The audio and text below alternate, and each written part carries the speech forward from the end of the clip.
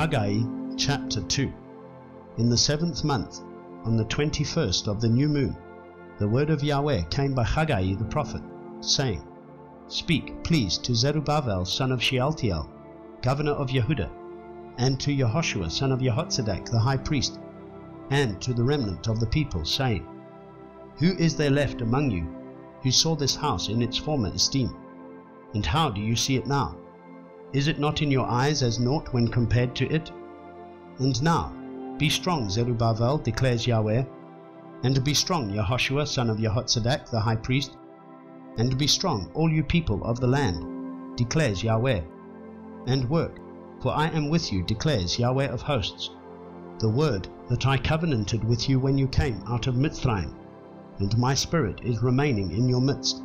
Do not fear, for thus said Yahweh of hosts, once more in a little while, and I am shaking the heavens and earth, the sea and dry land, and I shall shake all the nations, and they shall come to the delight of all the nations, and I shall fill this house with esteem, said Yahweh of hosts. The silver is mine, and the gold is mine, declares Yahweh of hosts. Let the esteem of this latter house be greater than the former, said Yahweh of hosts. And in this place I give peace, declares Yahweh of hosts.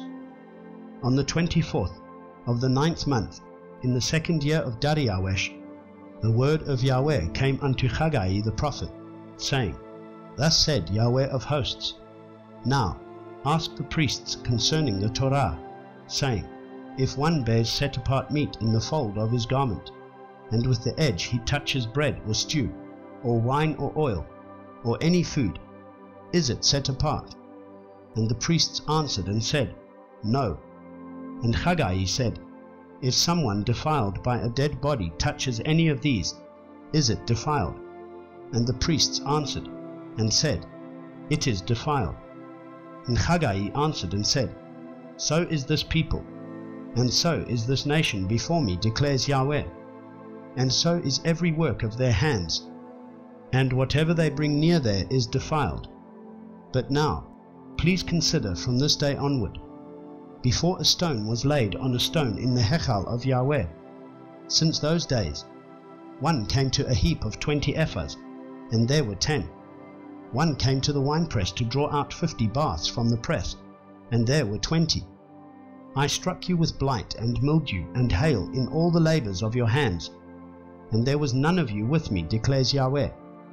Consider now from this day forward, from the 24th day of the 9th month, from the day that the foundation of the Hechal of Yahweh was laid. Consider it. Is the seed yet in the storehouse? And until now the vine, and the fig tree, and the pomegranate, and the olive tree have not yielded fruit. From this day on I shall bless you.